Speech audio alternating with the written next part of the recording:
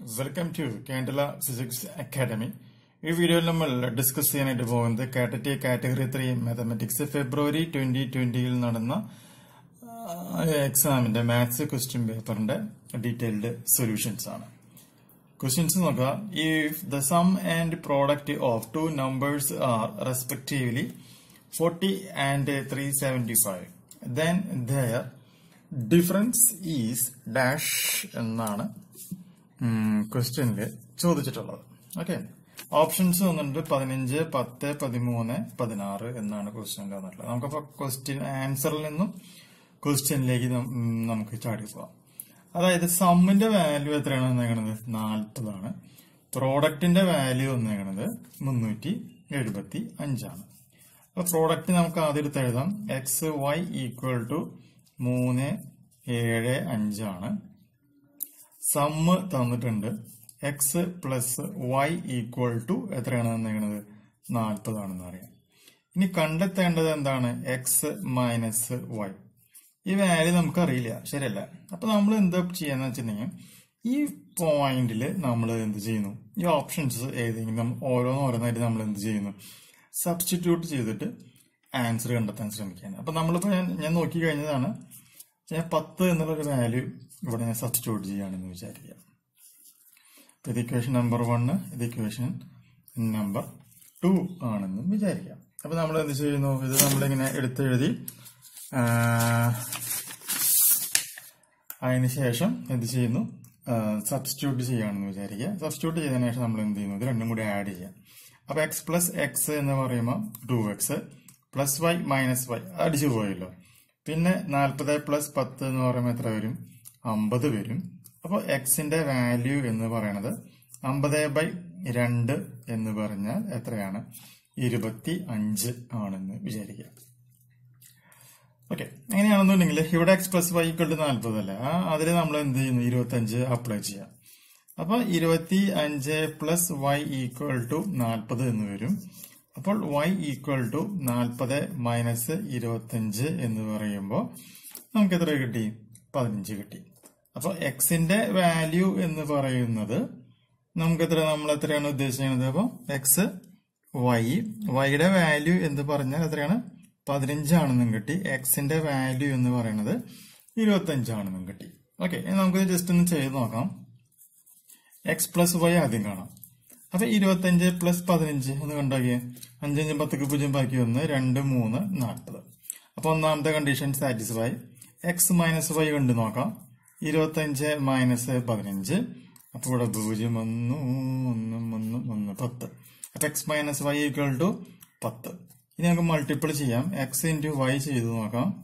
25 into 15. ഇവിടെ 25, ഇവിടെ 15. 5 25 5 ബാക്കി 2 10 10 കഴിഞ്ഞ് 11 12 ദെൻ 25. അപ്പൊ 5 7 3. അപ്പൊ നമ്മുടെ 3 കണ്ടീഷൻ നമുക്ക് എന്ത് ചെയ്യാൻ പറ്റി?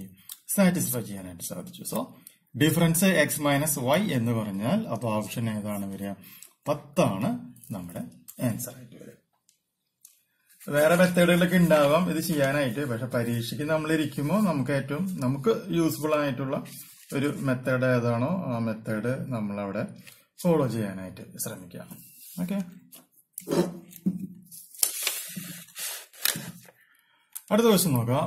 How many triangles can be formed by 11 points in A plain of which 5 R collinear? Option A 150, option B 160, option C 155, option D 165. വളരെ എളുപ്പമുള്ളൊരു ക്വസ്റ്റ്യൻ ആണ്. നമുക്കത് സിമ്പിൾ ആയിട്ട് ഒന്ന് ചെയ്ത് നോക്കാം. അതിന്റെ ഫോർമുല കാര്യങ്ങളൊക്കെ നമുക്ക് പിന്നെ നോക്കാം അതെങ്ങനെ ചെയ്തേ എന്നുള്ളതിന്റെ.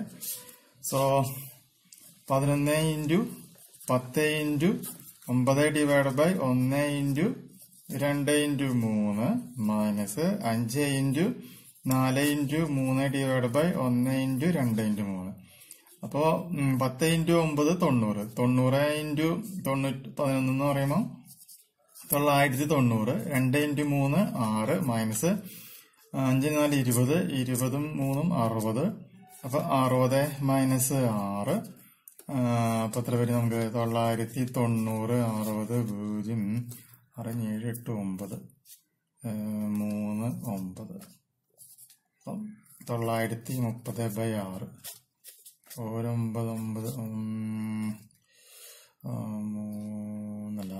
6 എന്ന് പറയുമ്പോൾ ഇവിടെ 3 3 6 30 ബാക്കി 3 0 6 30 അപ്പോൾ 155 എന്ന് പറയുന്ന ആൻസർ അവിടെ. അപ്പോൾ ദ ആൻസർ ഈസ് 155. ദെൻ അടുത്ത ക്വസ്റ്റ്യൻ നോക്കാം. Which of the following can be a line perpendicular to the line 2x plus y equal to 3 എന്നാണ് ചോദിച്ചേക്കുന്നത് അല്ലെ. അപ്പൊ നമുക്കിവിടെ എന്തായതാം 2x plus y equal to 3.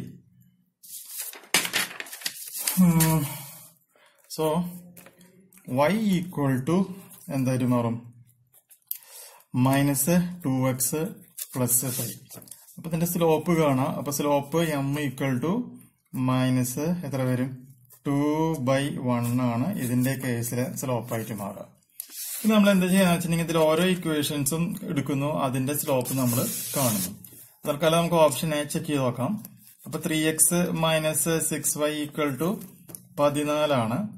അപ്പൊ അങ്ങനെയാണെങ്കിൽ 6y equal to 3x plus 14. അപ്പൊ y equal to 3/6x plus 14. അപ്പൊ y equal to 1/2x plus 14.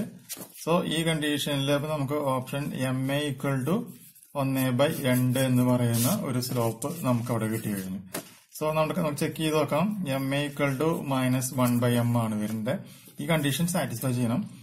അപ്പോ M എന്ന് വെച്ചിട്ടുണ്ടെങ്കിൽ 1/2 ഈക്വൽ ടു എത്രയാണ് വരുന്നത് മൈനസ് എമ്മിന്റെ വാല്യൂ എന്ന് പറയുമ്പോൾ -2/1.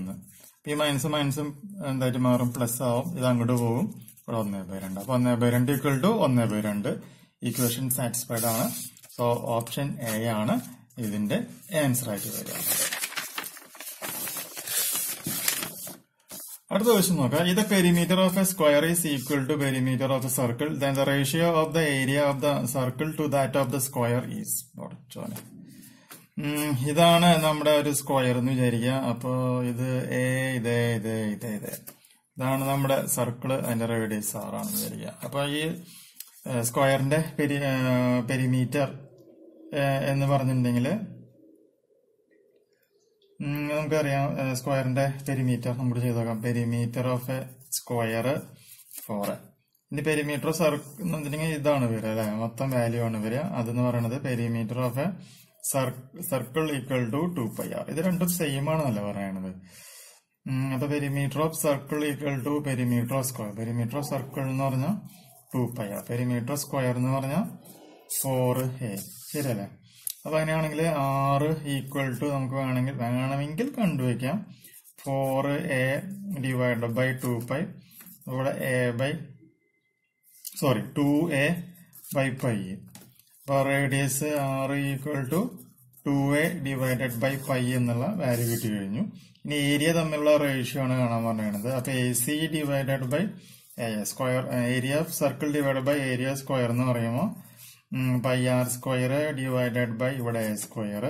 അപ്പൊ π r എന്ന് പറയുമ്പോൾ 2a divide by π whole square divide by a square വന്നു. അപ്പൊ π into 4a² divide by π square into 1/a². അപ്പൊ ഇതൊക്കെ വെട്ടിപ്പോയി. ഈ പൈയും ഈ π സ്ക്വയറും വെട്ടിപ്പോയി. അപ്പൊ 4/π. ഓപ്ഷനിൽ അങ്ങനെ ഒരു ആൻസർ ഉണ്ടോ നോക്കാം. 4/π എന്ന് പറയാം π/1 π/. ഓക്കെ ഇവിടെ ഉണ്ട് 4/π എന്ന് വെച്ചിട്ടുണ്ടെങ്കിൽ എത്രയാണ് 4:5. ഓക്കെ,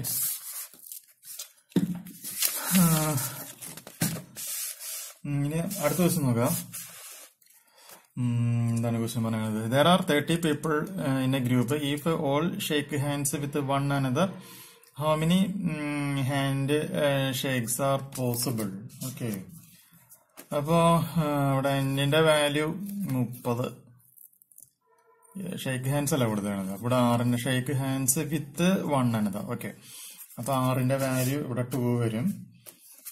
അപ്പോ permutation and combination 30 C2 n factorial r factorial n minus r factorial.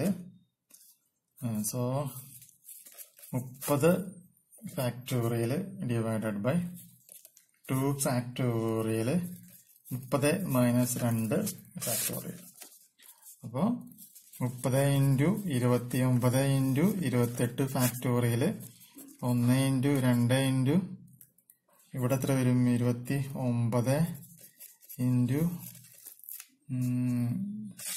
28. Okay 28 factorial. അപ്പൊ 28 ഫാക്ടോറിയലും ഈ ഫാക്ടോറിയലും വെട്ടി പോകുമ്പോൾ 30 into 29/2. അപ്പോ ഇതും വെട്ടി പോയല്ലേ 15. 29 15 സിംപ്ലിഫൈ ചെയ്ത് വരുമ്പോൾ 5 3 4 435 ആൻസർ വരുന്നത്. ഇനി അടുത്ത് നോക്കാം. If 5 coins are tossed at a time, then what is the probability of getting at least one tail? Okay, very good problem. അപ്പൊ പ്രോബിലിറ്റി അല്ല. അപ്പൊ 5 coins tossed at a time എന്നാണ് പറഞ്ഞത്. at least one tail.